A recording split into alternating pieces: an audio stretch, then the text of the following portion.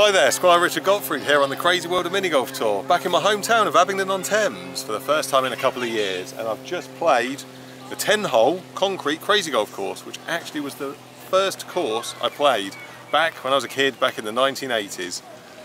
Unfortunately, I've heard the course is closing at the end of this season, so we've just had a round on it. The very last round I'll ever play on the very first course I ever played. How sad, but there we go.